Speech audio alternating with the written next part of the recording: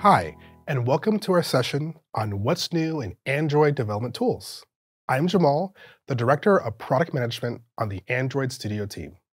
And I'm Tor, the Engineering Director for Android Studio.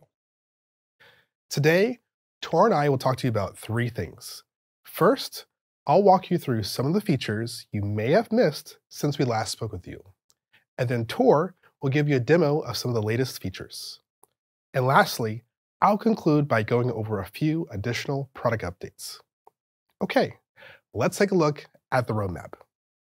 First, we will talk about Android Studio Flamingo that we released to stable just the other month. In this release, we launched Traffic Interception as a new addition to the Network Inspector. You can now select a time range in the network timeline and create rules to inject network headers, status codes, and more. Next, we added Themed App Icon Preview to our design tools. You can choose from a number of pre-selected dynamic backgrounds and preview how your themed app icons will respond to wallpaper changes on Android 13 devices and higher. And lastly, SDK Extensions allows Google to add APIs to a public SDK. You can utilize these APIs in your apps to provide additional functionality that wasn't originally available in the SDK, like Privacy Sandbox and Photo Picker.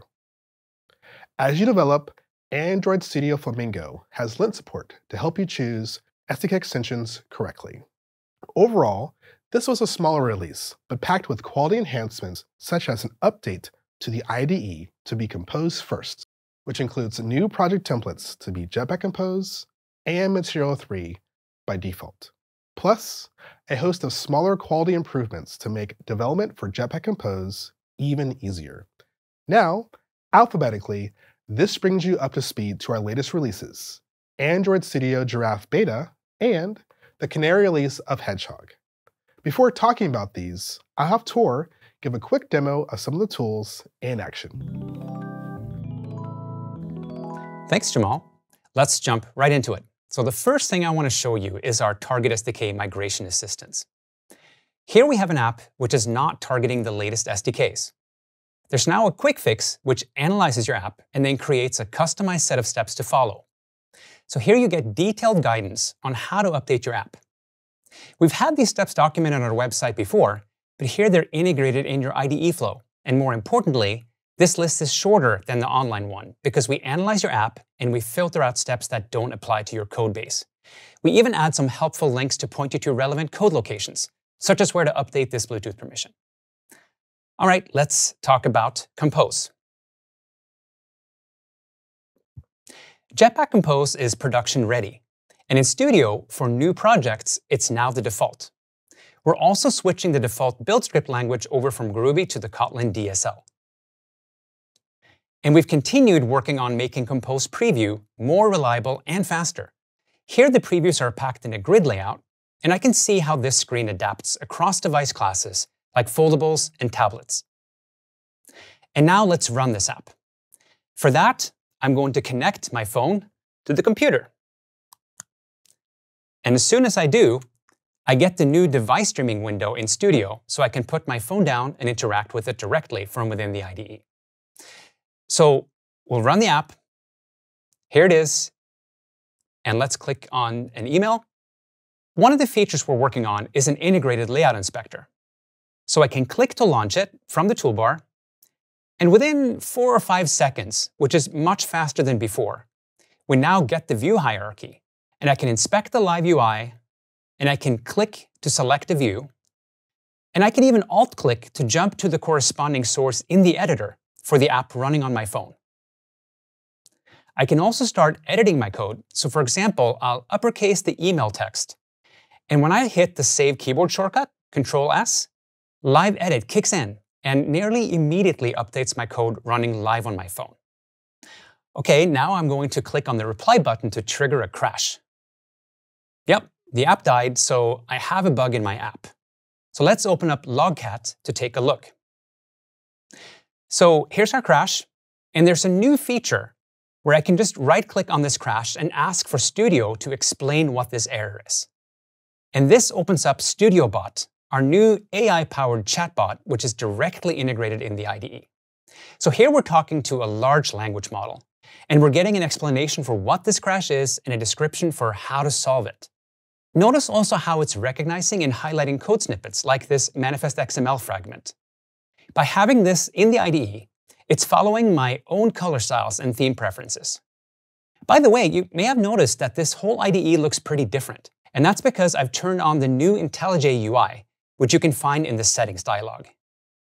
This is a fresh, more modern look for the entire IDE, where everything is more streamlined. The toolbars and the window layout have been reworked, we have new icons, and there are new editor colors with a bit more contrast. It took me a couple days to adjust and get productive with it, but now I like it so much that I can't go back. Anyway, back to StudioBot. In addition to getting answers, in Studio we're enriching the answers with local smart actions. So for example, here we're being told that we need to add a permission to the manifest. And to do that, I can just click this button. This locates the primary manifest and merges the XML fragment in, adding it in the right logical place in the manifest. We can ask StudioBot to generate code too. Let's try the following query.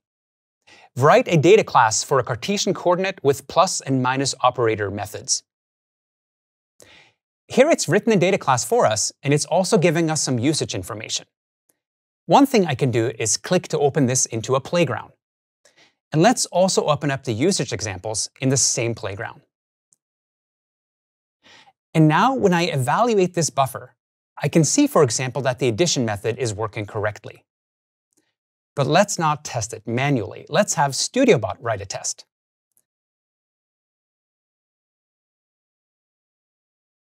So write a unit test for this.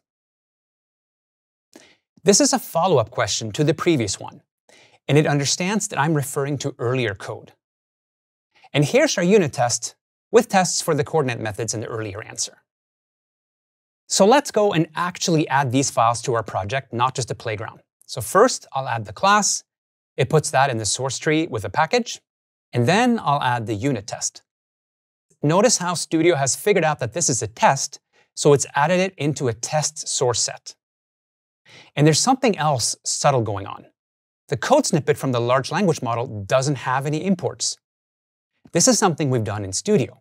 We're figuring out how to resolve imports by using our available code indices in the IDE, as well as a symbol database for well-known libraries. And we're adding the implicit imports on the fly so that the code works out of the box. So let's try this code. We're exploring some local IDE actions. So I'll set a breakpoint on line 6. That added the breakpoint, and then we'll say debug this test. So this finds out that I'm supposed to be running the coordinate test and launches it. The last example I'll show is how to use the assistant with naming. So suggest a better name for the coordinate class. So here are some suggestions. I do like point better than coordinates. So let's trigger a renaming for this. This triggers the IDE refactoring, pre-configured with the right selections. And I can apply the refactoring, and here it goes. So that's StudioBot, which we're actively working on. And it's pretty exciting to see how much it can already do. And with that, I'm going to pass it back to Jamal for some more updates. Now that you have a sneak peek of some of the tools in action, I have a few more feature updates to share with you. Previously, we released the integration of Firebase Crashlytics in App Quality Insights. Crashlytics typically requires you to instrument your app to get deeper insights. To add to this integration, we are excited to launch the integration of Android Vitals. All you have to do is publish your app on the Google Play Store, log into Android Studio, and open App Quality Insights to access crash data from a broad set of devices so that you can improve the technical quality of your app right in the context of your IDE. For those using App Actions, we have also updated the Google Assistant plugin. With this plugin, you can create a preview of your app actions for the Google Assistant and create an environment to test how your app action handles parameters without having to submit your app to the Play Store. Another update you don't want to miss is the new Power Profiler. We know that understanding the battery impact of your app on a device can be tricky. Our previous energy profiler approximated the impact based on a mathematical model, which was close, but we wanted to do better. To that end, we updated the power profiler so that you can visually see the power consumption of your device all the way down to the hardware component level, with your app running in either the foreground or background. Next, the Device File Explorer.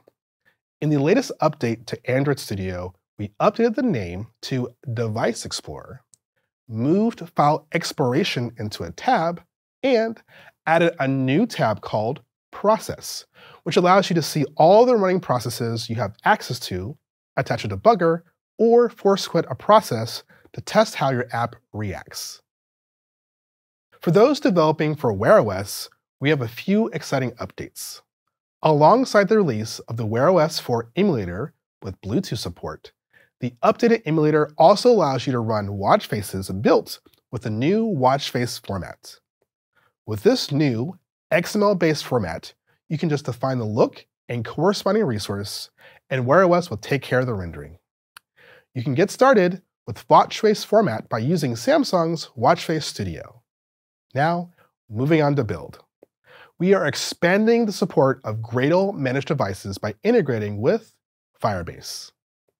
Instead of only relying on local devices, you can now deploy your automated tests to a hosted set of devices in Firebase Test Lab using this new Gradle DSL API. And if you're working on large-sized projects, you do not want to miss enabling Gradle configuration caching. Using this feature allows the build system to record information about the build task graph for your app project and then reuse it in subsequent builds. Turn it on by analyzing your build with a new build analyzer. Notably, the build analyzer will not only turn on the feature for you, but also give you an estimate of the amount of build time you will save with each suggested build change. Speaking of time savings, Square turned on Gradle configuration caching for their Android app. And they told us they saved over 5,000 hours in build time, which translated to recovering over $1 million in lost productivity. Wow. Your exact impact may vary, but check it out. And for the last update for build, let's talk about baseline profiles. We have heard of dramatic improvements in app startup time of upwards of 60% using baseline profiles.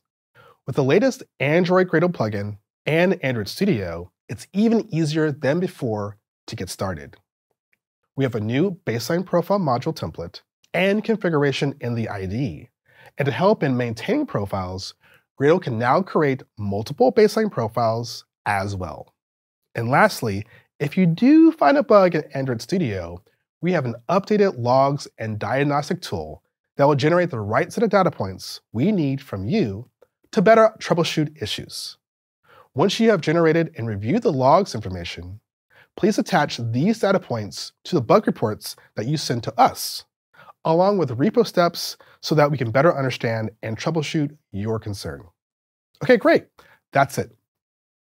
To recap, we showed you a range of new features from both Android Studio Giraffe and Hedgehog.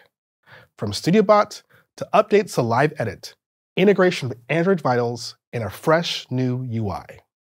As you know, you are able to run your project with both a stable and preview version of Android Studio at the same time. So please try out these features to give your early feedback. Thank you for watching our session on what's new in Android development tools. On behalf of me, Tor, and the rest of the Android Studio team, we hope you enjoy what you see. Download the latest update today. Thanks. Thanks.